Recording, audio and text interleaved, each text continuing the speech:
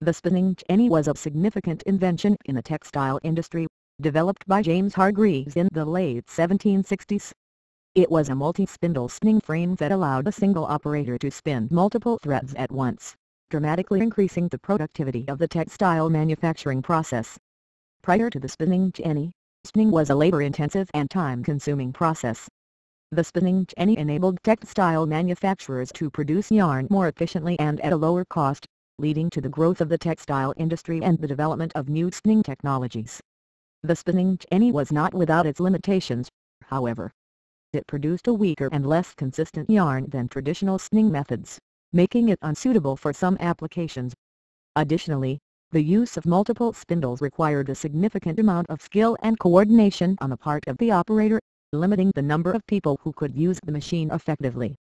Despite these limitations, the spinning jenny paved the way for further innovations in textile manufacturing, leading to the development of more sophisticated spinning frames and weaving machines.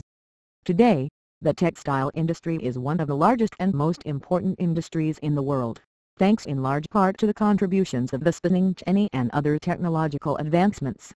In terms of improvements, modern technology could potentially be used to improve the accuracy, consistency, and efficiency of spinning jennies.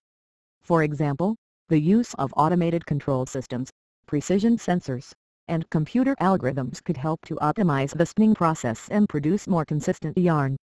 Additionally, advances in material science and engineering may allow for the development of more durable and efficient spinning jennies, capable of producing higher quality yarn at lower costs. In conclusion, the spinning jenny was a significant invention that transformed the textile industry and paved the way for further technological innovations.